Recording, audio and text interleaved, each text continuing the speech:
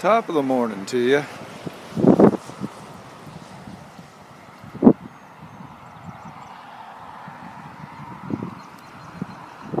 There's the Milner Lake over there. A little bit of water laying around. Let's go over and see how deep it is.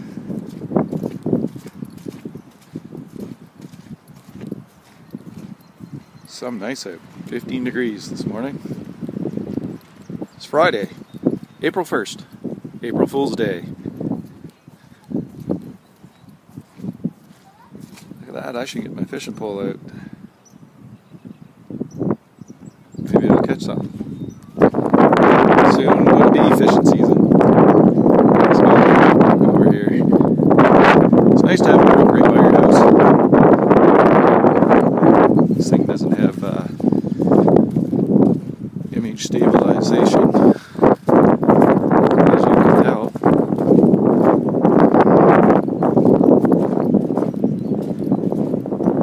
Brook's a little high, but it's been raining.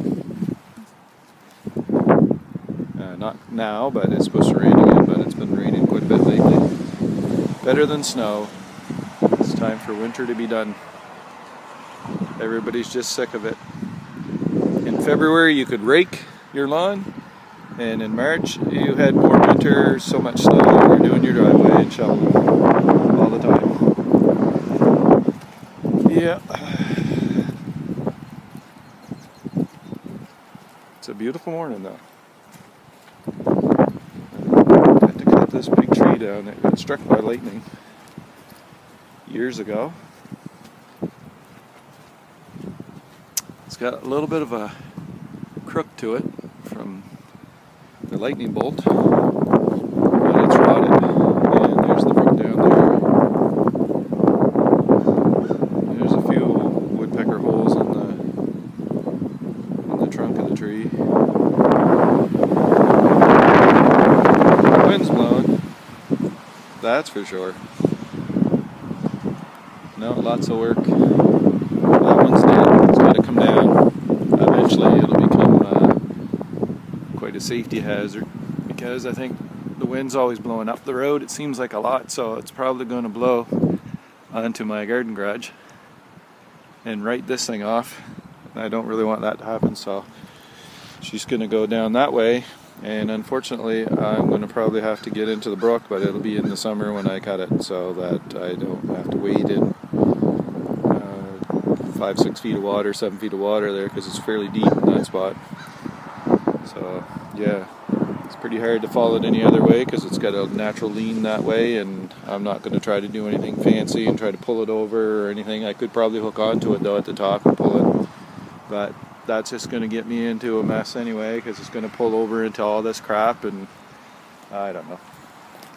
It is what it is. So I'll be down there with my swimming trunks on probably and trying to cut it up. I've got no choice. I know you're not supposed to maybe follow it in the direction of a brook, but what are you going to do?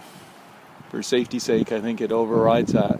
So it is what it is, and I have to do it, and that's all there is to it. So it's got to be done. Hate to cut a tree down.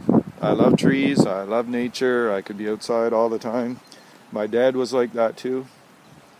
He always wanted to be outside, puttering around, and we enjoyed that a lot, both of us working together, cutting wood and just doing a little bit of everything outside. Oh, I see a little chipmunk.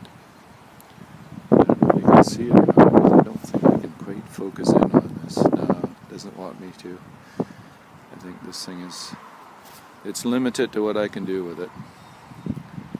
So I have another camera, but I don't use it very often. I should get it out. And I want to invest in a drone and a new camera for doing YouTube videos.